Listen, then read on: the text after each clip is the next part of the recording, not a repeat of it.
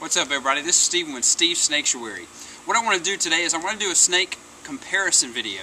I'm going to compare different snakes side by side. We're going to look at some of the differences and what some of the local snakes are here in Louisiana.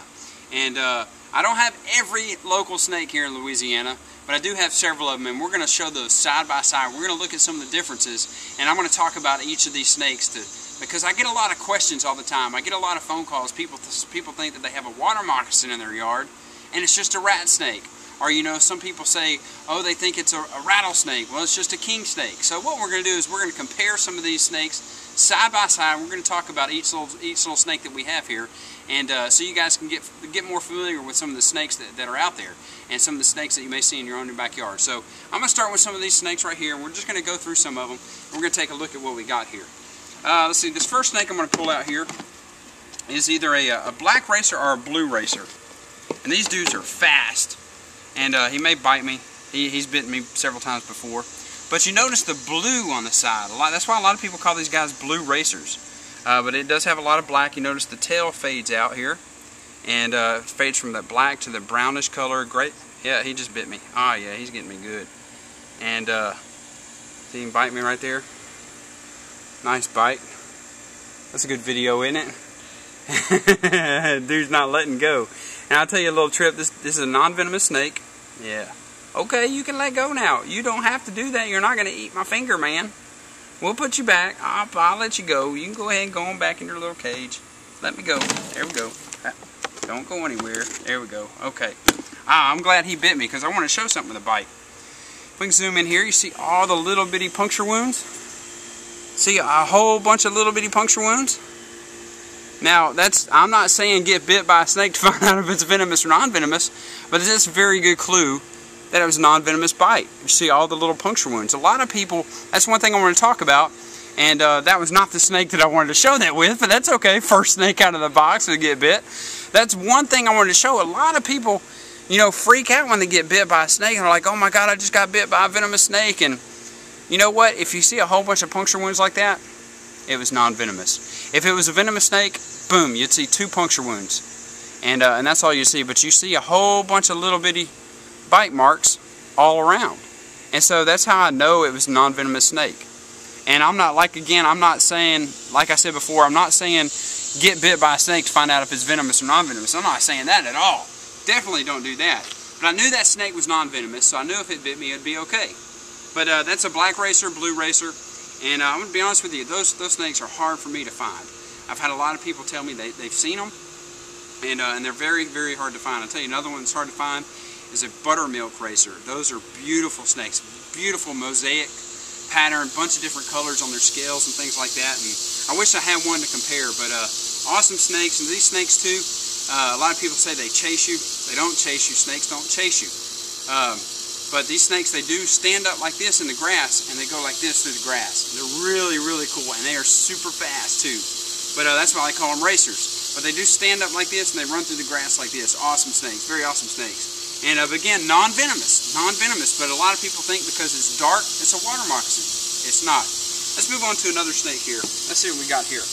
Okay, this snake here, now I've got snake smell all over my hands. Hopefully these guys right here will leave me alone. This right here is a prairie king snake. Oh goodness, a prairie king snake. And I'm not sure how the lighting is. I know it's kind of dark over here now, but the patterns, it's got little squares on its pattern, you know, little rectangles, little square-looking patterns. And a lot of people think these are water moccasins. They're not. These guys can range from green to brown. This one's got a lot of green in it, green and brown and gray. And again, these dudes right here, see somebody, when they rescued it, I don't know, he pooped everywhere. There he goes, he's pooping. Did you get that on film? That's one of snakes' defense mechanisms is to poop. They defecate to try to scare you away. And but you can see somebody kind of nip the tail right there. I don't know, maybe they hit it with a lawnmower or something like that, I don't know. But we do a lot of rescuing, so we have people bring us snakes all the time, and we never know what happens before they bring it to us. But anyway, this is a prairie king snake. And these are very hard for me to find because a lot of times they're fossorial. They live underground a lot of times, and they come out when it rains. And because it is a king snake, they do eat other snakes. They eat rats and mice also. So that's a prairie king snake. let's move on to another one. I'm going to try to get these king snakes out of the way since I got snake smell all over my hands. Here is a speckled king snake. And did you see his rattle his tail? Look, he's rattling his tail. Did you get that on film? Did you happen to get that? Let's see if we can get him to do it again. Look, did you see that? He was rattling his tail. Look at it, see? See him rattling his tail? And a lot of people think, oh my gosh, he's rattling his tail. Look at him. Look, you see? You see that? And a lot of people think, oh my gosh, he's rattling his tail. It's a rattlesnake. No. King snakes and rat snakes rattle their tail also. They rattle their tail. Look at it. You see it going? See his tail? They do that against the dead leaves and against the dead grass to sound like a rattlesnake. They mimic rattlesnakes. And a lot of people hear that sound and they think, oh my gosh, I got a rattlesnake in my yard. But they don't. This is a speckled king snake. And again, this is going to be a scratch and sniff video, so if you scratch your computer screen, you could smell it. Rat snakes, king snakes and things, they give off a musk to try to scare you away. And I'll tell you one thing about king snakes. These speckled king snakes, I've only had 2 that were aggressive. Most of them are non-aggressive. And I've had 2 that are aggressive. One was very sick when I rescued it, and the other one was pregnant. It was gravid. And those are the only 2 that I've ever had that were very aggressive. But again, king snakes eat other snakes. They do eat rats and mice, but they eat other snakes also. So that's why I'm trying to be really careful, because I do have the smell of snake on my hand. So I'm trying to be very careful. But that's a speckled king snake. And these guys can get 5 feet long. And I've seen some pretty good size ones. Some very good size ones. This one's still kind of a juvenile, still kind of small. And awesome snakes, beautiful snakes too. And I'm going to be honest with you, last year, I think we rescued 3, 4, 5 of them or something like that. And the years before that, I hadn't seen them for 15, 20 years. I used to see them all the time. And I'm hardly seeing these guys now, so I'm not really sure what's going on with the environment and things like that. But I'm hardly seeing the speckled king snakes anymore. So if you guys see one, to me they make great pets. You know, I'm not saying go catch every one you see, but they make great pets, very calm and things like that. And of course, a lot of people like to keep those around because they eat other snakes. They do eat venomous snakes, and they eat copperheads, water moccasins, rattlesnakes, and a lot of people like to keep those around their house because they do eat other snakes. They know they're going to take care of the venomous snakes also. You know, I like all snakes venomous also, so you know what I mean. If a snake's going to keep other snakes around, you know, away from your house and protect your family, okay, that's okay with me, I guess. You know, so but a lot of people like to keep those guys around. We're going to save him for a minute. Now these guys right here, these are the ones that I was going to try to get to bite me. These are Texas rat snakes. Now with Texas rat snakes, I got 3 of them in here to show all the different colors that they can be. You see this smaller one's a lot lighter. This one's a lot duller. You can hardly see the patterns on him. You hear him rattling his tail? The big one over here is rattling his tail. You hear him? And these guys rattle their tails also. And one thing with these guys is a lot of people get these confused with water moccasins because when you walk up on them in the wild, they open their mouths real wide. And I'm going to see if I can get one to do it. See if I can get him to open his mouth. They hold their mouth open. He struck at me. See how he's holding his mouth open? You see that? And they do that. And a lot of people think, oh my gosh, I've got a water moccasin. But they don't. It's just a rat snake. That's all it is. It's a Texas rat snake. And a lot of people think, a Texas rat snake? Well, you live in Louisiana. Well, you know what? Snakes don't get to the border and think, oh my gosh, that's Louisiana, I can't cross the border. No, they don't care. That's just the way that's just what they're named. They're just named Texas rat snakes. But you see how he's opening his mouth. And when you walk up on them, you know, they open their mouths as a defense. And people think it's a water moccasin, but it's not. But I got 3 of them in here to show the different patterns and different colors. We also have black rat snakes here, which are pretty much the same thing, but they're a lot darker. You don't see a lot of the whites and the reds and the browns and things like that. And those are black rat snakes. But I brought 3 of them out to show the different patterns and different colors that they could be. But all of these guys were rescues out of a business or out of someone's home. See him rattling his tail right there? And a lot of guys, if he just bit me, see? If a lot of guys, if you have a barn, you know, if you keep chickens, a lot of times they'll go in, they'll eat the small chickens. And see the blood on my hand? See how there's a whole bunch of little bitty marks? It's not just 2 little puncture wounds. And I wanted to mention this too. You know, a lot of people are scared. They freak out, you know, and they think, oh my God, I just got bit by a snake. But once you realize, hey, wait a minute, that really didn't hurt. You know, once you get over the fear of it, you think, hey, wait, I really didn't feel that. Look, he drew blood, and I knew he bit me because I watched him, but I didn't even feel it. And see, they're calmed down now. But there you go. Come on, little buddy. A lot of people get these confused with water moccasins and things. But what I wanted to mention was with the bite is a lot of people, even because I'm going to talk about venomous snakes here in just a second. A lot of people get bit by a venomous snake and they don't die from the bite. They die because they go into shock. And that's one thing, you know, if you do get bit by a snake, I know it's easier said than done, but you need to stay calm. Stay very calm. And I'll probably do another video to go in more detail about that, but you know, if you start breathing fast and your heart rate goes up, you can go into shock. And that's what kills most people. It's not the bite itself, it's the fact that they went into shock. You know, you can go into shock just by being bit by a little non-venomous rat snake. You know, because you freak out and you think, oh my God, I just got bit by a snake. But, you know, these are non-venomous snakes. And like I said, I'm just doing a comparison video to show you guys, hey, these are non-venomous, and these next ones are going to be venomous, kind of thing, you know, so you get a feel for it. This next one, these dudes here, they stink, they smell horrible, they poop everywhere. I don't like them, but I keep them because I do presentations. And like with this video, I'm going to compare it, and I'm going to show you guys some of the differences. This is a yellow belly water snake. And I'm not going to get him out because I don't want him pooping everywhere and stinking up the place. Now, he may strike, so don't get too close, okay? Now, notice a lot of people think, oh my God, he's got a triangle-shaped head. He's got a diamond-shaped head. So it's venomous. Oh my gosh, it's venomous. And that's not true. These guys, see how it looks like a diamond or a triangle? A lot of people think if it's got a diamond or a triangle-shaped head, then it's venomous. But that's not true. That's just a plain yellow belly water snake is all that is. These guys right here, they puff up their bodies. You see how he's kind of puffing up his body? And they'll flatten out to make themselves look really big. They flatten their heads out to make it look like a diamond or a triangle-shaped head. But these guys right here are non-venomous. I get a lot of calls. People think these are water moccasins, and they're not. I've seen a lot of people think, you know, they take pictures and they think, look at this water moccasin that was in my pond, or look at this water moccasin eating all my fish. Well, it's not. This is just a plain yellow belly water snake. I'm trying to get him flatten his head out. Okay, but that's just a plain yellow belly water snake, and that's a non-venomous snake. Okay, so let's move on to the next ones. What I want to do here is I want to compare these guys here. I'm going to take the lid off, but I'm not going to reach down in here because I don't have my gloves. Okay, these next snakes here, I have water moccasins and copperheads in this cage. Okay, here's what I want to point out. Scott, you're going to have to follow me with the camera. Look at this little dude here. And this little guy right here. Okay?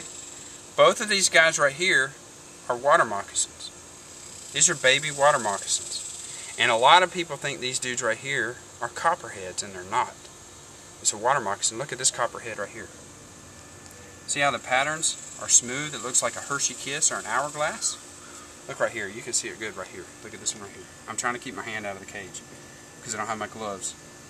See, it looks like a Hershey's Kiss or an hourglass. And look at these dudes here. These guys here have almost like a lightning bolt pattern. See how the lines are different? It's almost like a little lightning bolt right there. See, look at these. Can you guys see? Can you see it side by side in the screen? I'm going to put him on top of here. See how it's different there? This is a juvenile water moccasin. And this is a copperhead. Now right here, look in this corner here. This is actually an older water moccasin. Look at that water moccasin. I'm going to keep it on that side over there, Scott, because I'm going to pull this dude back over here, okay? I'd do a little bit faster if I had my gloves, but I don't have my gloves. This is a juvenile water moccasin, and here's an adult, not an adult, but a sub-adult water moccasin. And see, a lot of people get these guys confused, juvenile water moccasins, with copperheads because of the patterns. When a water moccasin, as it gets older, it gets darker and it loses those patterns. You can still see some little patterns right here on the side. but they get a lot darker and they start losing those patterns. And if you can compare, I've got two copperheads right here. This one's going into shed. Move this dude around a little bit, just a little bit. You can see how the patterns aren't quite as lightning bolt as these. I call them lightning bolts because they look like a lightning bolt to me. And then these are more smooth, like an hourglass or a Hershey Kiss. And then right here is an adult, or not, a sub-adult water moccasin. Okay? You guys see the differences? I want you guys to see the differences so you know. And then let's look up, I'm going to try to get the belly flipped over here. Okay, look at the belly of that one. That's a copperhead. Okay? Let me set him back down. I'm trying to be very careful because, like I said, I don't have my gloves. And then here is a water moccasin. Let me try to get him over here. Hang on, give me just a few minutes. Uh-oh, can you let me, hey, I don't want to get you bit either. Uh-oh. Like I said, I'd be a little bit better if I had my gloves. Did you see the belly? Okay? Now, I am not telling you guys, hey, if you see one of these snakes, flip it over and look at the belly. I'm not saying that at all. Okay? Now, can you zoom in on their eyes? People mention this all the time. Okay? See the eyes? Can you see the eyes there? Right there? It's a little cat slit looking eye. Can you see it at all? I'm not sure if you guys can see that. It's got like a cat slit eye. And a lot of people say, well, if it's got a cat slit eye, then it's venomous. Okay, keep it on that because I'm going to pull this. I'm going to go back over. Let me open this water snake. Hang on just a second. Okay, let's go back to I'm going to lift the water snake up right here. Okay, now look at the eyes of the water snake. They're round eyes. You see the round eyes? Now, I do not want anybody getting close enough to a snake to look at its eyes to tell if it's venomous or non-venomous. That is absolutely stupid. I don't want anybody to get close enough to look at the eyes. That is true except for coral snakes. We have coral snakes here in Louisiana. Coral snakes do not have cat slit eyes, they have round eyes. And a coral snake is highly, highly venomous with neurotoxic venom. Okay? Now these water moccasins, copperheads, and rattlesnakes, let's move over to the rattlesnakes. I don't want to open this one. So look over here. Look in through here. These are canebrake rattlesnakes. Now all these guys have the cat slit eyes. These right here are canebrake rattlesnakes, or timber rattlesnakes. Can you hear me a little bit, Sky? Okay. We have canebrakes and timber rattlesnakes. I'm going to move around here so you can hear me. Okay, and a canebrake and a timber rattlesnake are real pretty. They have a lot of browns in them. They have this stripe that runs down the back. Can you see through the screen? See that brownish golden stripe that runs down the back of the snake? And that's a timber rattlesnake. And these guys have excellent camouflage. I hear a lot of people going out hunting, and they say that they step on them. They don't even hear them. They just step on them because they have excellent camouflage. Excellent camouflage. And I hear a lot of horror stories about people killing these guys. These guys can get over 6 feet. Oh, beautiful, beautiful snakes. And I'm not sure how well, is it showing pretty well through the screen top, Sky? Because I kind of wanted to show the one in the back has got a lot more pink in it, and the one in the front has got a lot more browns in it. I'm not sure how well it's showing up through the screen. But just beautiful snakes, and I hate hearing people kill those snakes because they're such beautiful snakes. Awesome, awesome snakes. And, but of course very, very deadly. You know, and I highly, you know, like I said before, you know, it's easier said than done, but if you ever get bit by one of those, stay very calm, but get to a hospital very quickly. Very, very quickly. Let's move on to the next one. The last one that I have over here is an eastern diamondback rattlesnake. Now, we really don't have eastern diamondbacks here in Shreveport in the northern part of Louisiana. They're more in the middle eastern part of Louisiana. But I have heard stories about people seeing those. I personally have not seen any outside in the wild, but people say that they have seen them out there while they're hunting. So, again, another deadly snake. Be very, very, very careful. Be careful, guys, because you can spit that venom out of that top. They don't spit their venom. I just want to clarify what I just said. They don't spit their venom, but when they hit that screen top with their fangs, their venom does spray out because it hits that screen and sprays out. I've had that happen, and it's gotten my face before and burned my face. So that's why I'm just saying be careful. But that right there is an eastern diamondback rattlesnake. And again, like I said, I wanted to do a comparison video to show you guys the snakes we have in Louisiana and to get you guys kind of familiar with what you may see in your backyard. And these snakes aren't just in Louisiana, they are kind of all over the country, in certain parts of the country. But like I said, I just want to do a comparison video and show you guys what you may see in your backyard and to get kind of familiar with the differences in the snakes. And again, this is Steven with Steve's Snaketuary. We will see you guys next time.